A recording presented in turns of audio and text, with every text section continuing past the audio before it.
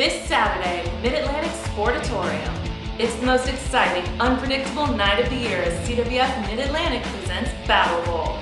No one, wrestlers or staff, know the matches ahead of time. The fans themselves will draw the names to determine the matchup, and who knows what will happen.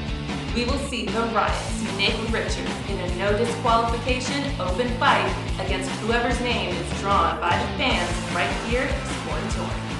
The hitman of the Riot, ARIC and the Mid-Atlantic heavyweight champion Brad Attitude will be on opposite sides of the ring in a Grudge tag team match, and each man's partner will be determined by the fans. It will be a golden opportunity for someone as the fans also draw to determine who will get a title shot against Mid-Atlantic television champion Chet Sterling.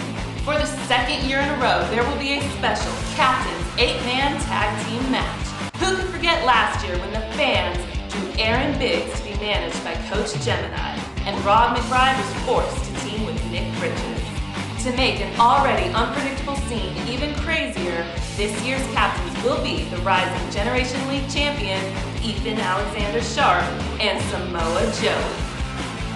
Then, once all the Battlebowl matches have been complete, the winners from each individual match will go on to compete in a battle royal, with the winner receiving a shot at PWI heavyweight champion Zane Dawson in the main event on Saturday, June 13th. There is no night in the entire year like Battlebowl. Don't you dare miss it this Saturday live at the Mid-Atlantic Sportatorium. You can reserve your seats at CWF247.com. We'll see you there.